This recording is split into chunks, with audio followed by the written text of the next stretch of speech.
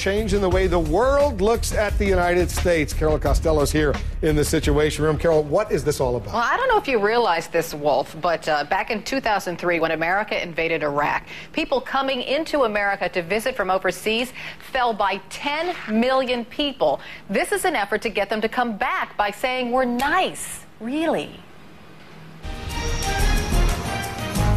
Welcome. It is our government's latest effort to repair America's image overseas, a 7-minute film produced and paid for by Disney. Welcome. The film will play in embassies and at American airports as international visitors wait in line at customs. That Disney is collaborating with the U.S. government is not unprecedented. During World War II, it did its part. This time, Disney doesn't vilify the other side. It welcomes it. The effort was spearheaded by Karen Hughes, the Undersecretary of Public Diplomacy at the State Department. Someone not exactly universally admired for her past efforts. In 2005, she went on an image-building world tour and was met with distrust in countries like Turkey, where anger at the Iraq War trumped every friendly overture. It is a really big job.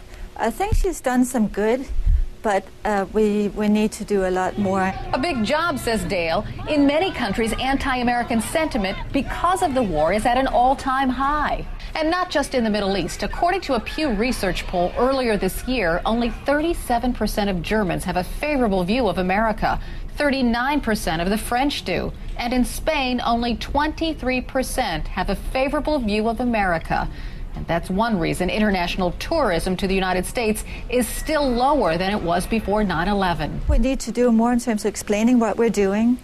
And we need to show a welcoming face to the world, not a defensive one, which unfortunately we have tended to do in recent years. The answer for Hughes turned to the private sector, to businesses like Disney, who know how to market a product, in this case America. Hughes told us, this video conveys a clear message of welcome and quietly communicates our greatest strength, the great spirit and diversity of our people.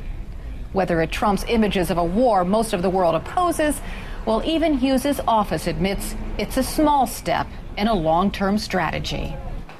But you know, critics say dislike of Americans is not because of our image and because it's been tainted, but because people overseas don't like the president's policies.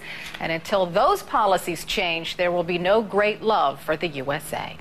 Carol, there's a long history of entertainment companies helping the U.S. government do these kinds of things. Yeah, I showed you a little bit of that in the piece, but absolutely, Wolf, during World War II, lots of cartoons were produced to promote the war effort. It wasn't just Disney either. Take a look at Warner Brothers cartoons from 1944. This is starring Daffy Duck. Take a look.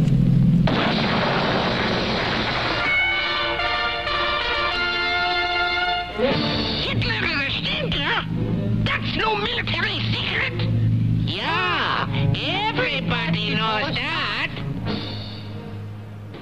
Oh, how times have changed. Now Disney is producing films showing how nice Americans are and how welcoming they are. We are nice. We are nice, yeah, absolutely. It's an easy assignment. Thanks very much, Sure. Carol Costello. There's